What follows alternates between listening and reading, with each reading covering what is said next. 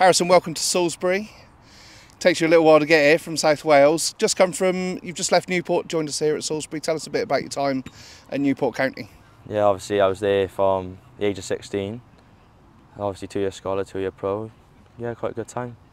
You enjoyed a bit of a spell in the first team towards the end of last season, 10 games. Did you learn quite a bit about yourself as a footballer during those 10 games? Yeah, obviously I had 2 loans before that, but it was just nice to have play senior football, obviously in League 2. It's a good standard, so yeah, it was quite a good experience. And you come to Salisbury now. Why is Salisbury the right place for you to be for your football right now? I spoke to the manager. He obviously spoke to me about the plan he got for the group. Obviously being a young group as well, helps me out coming into it. And yeah, I just can't wait to get started. And what do you think the level of football is going to be like in the Vanarama South? Decent standard? Yeah, I got told it was a good standard. Just can't wait to get started and see what it's like.